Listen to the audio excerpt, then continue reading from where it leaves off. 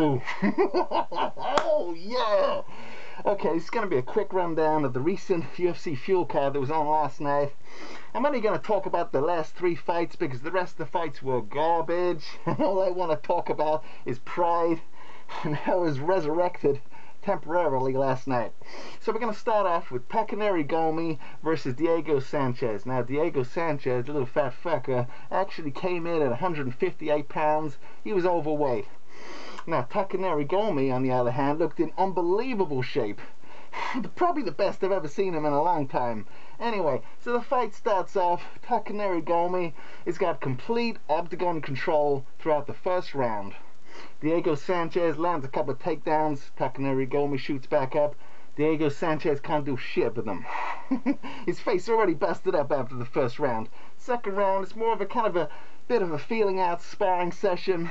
Third round, kind of similar, but I give the fight to Takanori Gomi 30-27, easy, no questions asked.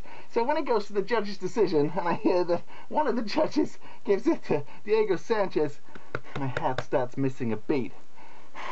And then the next decision goes to Takanori Gomi, and I'm thinking, is Gomi actually going to get screwed in Japan?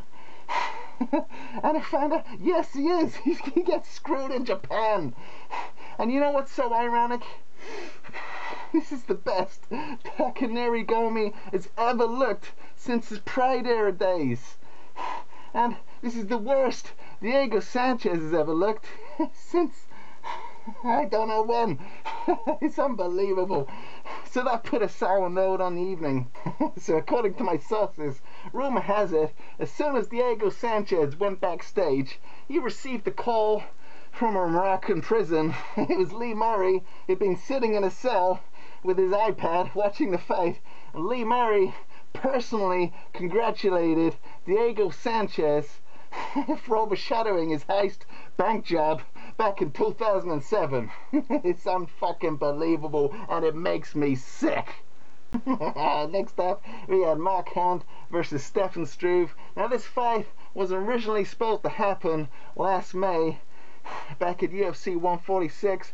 Unfortunately, Mark Hunt suffered an injury, and he had to have a layoff for just around about a year.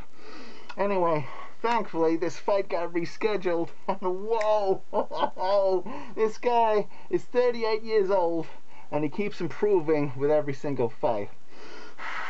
I mean, I was having palpitations, don't get me wrong, during this fight, because Mark Hunt was inside Stefan Struve's guard when he should have just stood up. I was thinking, just get the fuck up, Hunt. Just get the fuck up. What are you doing? What are you fucking doing, man?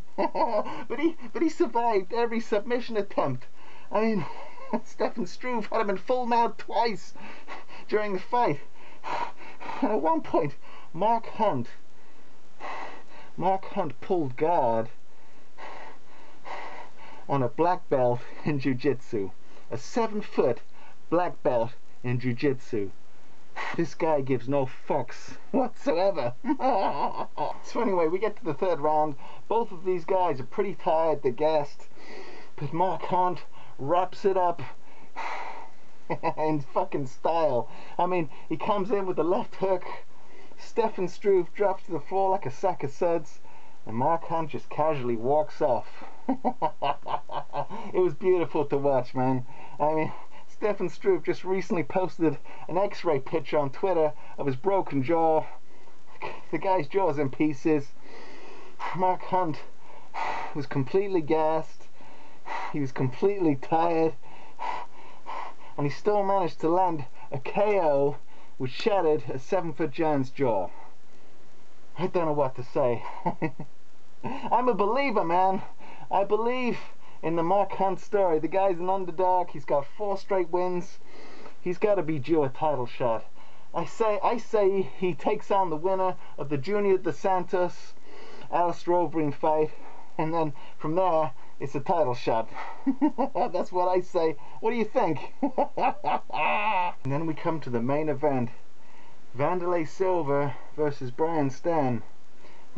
Now I'm a big Wanderlei Silva fan, but I literally gave him 0 chance to win in this fight just because Stann is such a heavy hitter.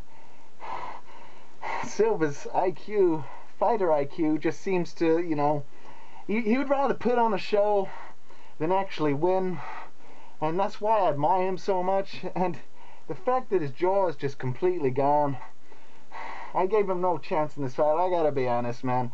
I was really... I didn't even really want to watch this fight because I just thought it was going to be a very brutal KO for Wanderlei Silva, and that fucking Brian Stann with his patriotic bullshit was just going to, like, it was just going to make me sick to my stomach. I was almost tempted to turn the whole thing off. But these two guys came out like fucking wild animals. It was crazy. It was literally like watching a fight on fast forwards. These guys were throwing bombs. It was incredible. There was a couple of times where I thought Wanderlei was finished, and there was a couple of times I thought Stann was finished. Then we got, it was like, I would say the first round was arguably the best first round of any fight I've ever seen, matching close to the Nick Diaz-Paul Daley fight. And then we get to the second round, and Wanderlei somehow manages to land a right hook, clipping Brian Stann. He swarms on him like an animal. He actually KOs Brian Stann. I couldn't believe my fucking eyes. Wanderlei Silva wins in spectacular fashion. The old dog has still got some fucking fight in him. I think this weight class at light heavyweight suits him. He's got more power.